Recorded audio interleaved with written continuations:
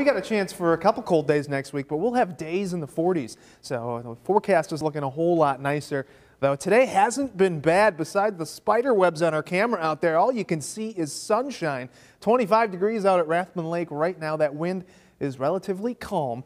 Now, yesterday morning there were a few clouds out there. Mark caught this beautiful picture of the sunrise out at Judicial Branch Building.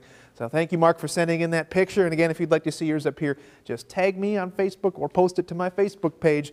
You look out there right now, northern portions of the state still fighting off a little bit of cloud cover. You can see some of the snow even getting picked up on the satellite and radar up in northeastern portions of the state. As we zoom out further, there is some cloud cover off to the west, but by and large, a case of the clears across a good portion of the Midwest as an area of high pressure lingers off to our southeast. That departs eastward.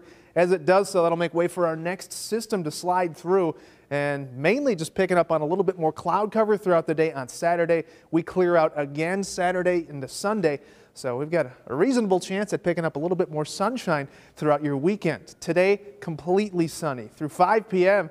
until that sun sets, that sun is going to be burning bright out there. 29 at 3 p.m. Winds remain relatively light, but notice the shift that happens into the evening hours. That is going to be important in how it impacts our temperatures this weekend as we warm up into the 40s. Futurecast keeps us clear tonight. Some of that cloud cover starts to move into the morning hours. That is not going to last all day. That pushes eastward into the afternoon, and before the sun sets, should get a few hours of good sunshine out there. And clouds continue to push eastward into Sunday. By Sunday morning, most of us looking at clear skies and a few more clouds bubbling up to the west there into the afternoon hours on Wednesday. Otherwise, mainly a partly cloudy day. Into Monday, we start to race in a little bit more cloud cover from the south.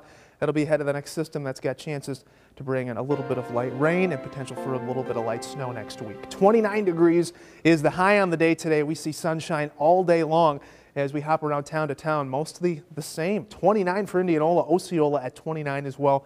Areas of the southwest, upper 20s, 30 for Lamoni. Mount Air coming in at 29. Sunny skies to the northwest, 26 for Algona, 26 Fort Dodge, 28 in Jefferson, and to the northeast, mid to upper 20s with completely sunny skies. So we've got a pretty beautiful day out there, even if it is a little chilly. 31 for Centerville, 30 out there in Bloomfield.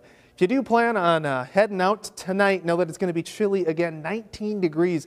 Those wind chills dropping 10 to 15 degrees. So your travel cast headed northeast, south, or west, it is looking to stay cool.